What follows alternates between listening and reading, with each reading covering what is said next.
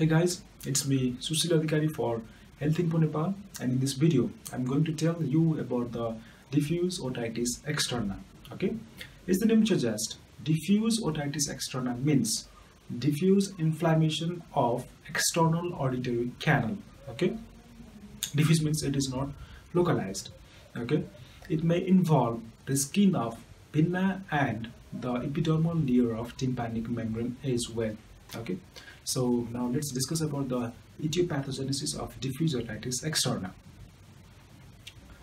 Normally, this disease is more common in warm and hot climate. Okay, warm and humid climate. Okay, and it is more common in swimmers. Okay, what happens when there is the increased production of sweat? The pH of external auditory canal will be increased. Okay, so that the acidic pH will be alkaline.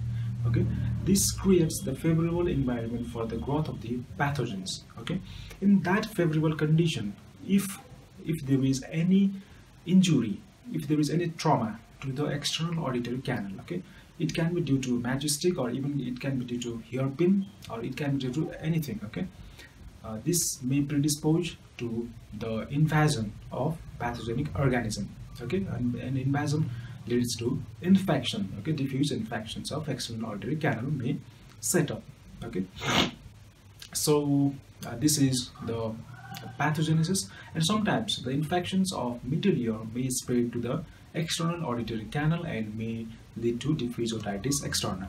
Okay, now let's discuss about the most common pathogens that causes diffuse otitis externa.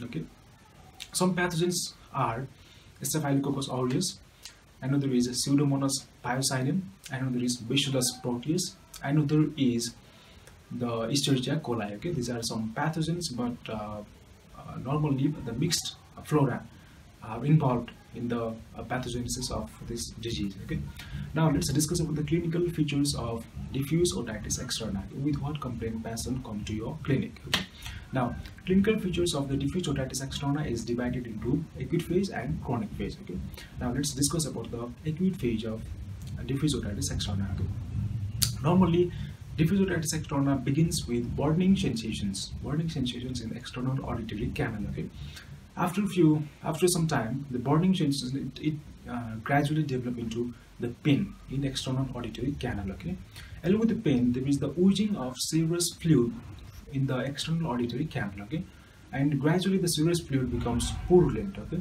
and the external auditory canal is full of discharge and debris. Okay, and due to that, the conductive hearing loss may develop in those patients. Okay, so along with that, in several conditions, if the several condition becomes worse, okay, there can be the cellulitis and there can be tender lymphadenitis. Okay, these are some features of acute phase of diffuse otitis externa.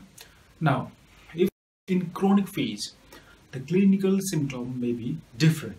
Okay, as we know, in acute phase, the main presenting symptom is the pain, but in chronic phase, the main presenting symptom will be irritation and excessive itching in the external auditory canal. Okay, in comparison to acute phase, the discharge will be scanty and the discharge may form the crust in external auditory canal. Okay, there will be the swelling in external auditory canal is in acute phase. Okay, along with that, in severe form, there can be the stenosis of external auditory canal. There can be hypertrophy of skin lining, and this may lead to stenosis of external auditory canal. Okay, and this stenosis is called chronic stenotic otitis externa. Okay, now this is the clinical features of diffuse otitis externa.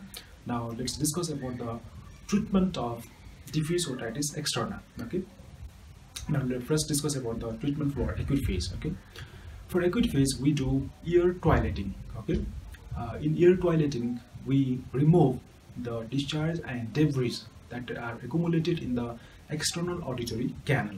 Okay, so after attention should be given to the anterior-inferior meatus, because at that region pocket may form and debris may be accumulated. Okay, so special focus will be given to anterior-inferior meatus of external auditory canal. Okay, after your toileting, what we do is we use medicated wick. Okay, the gauze wick is soaked in antibiotic steroid preparations and it is kept in the external auditory canal. Okay, and after keeping that in external auditory canal, patient is advised to make it moist by adding 2 to 3 drops of same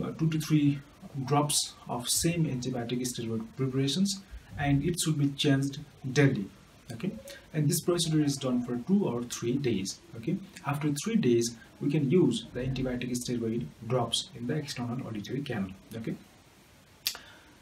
now another treatment is what we do is we prescribe the anti-analgesic agent. Okay, as we know, the patient is complaining pain. Okay, the main presenting symptom is pain in acute phase.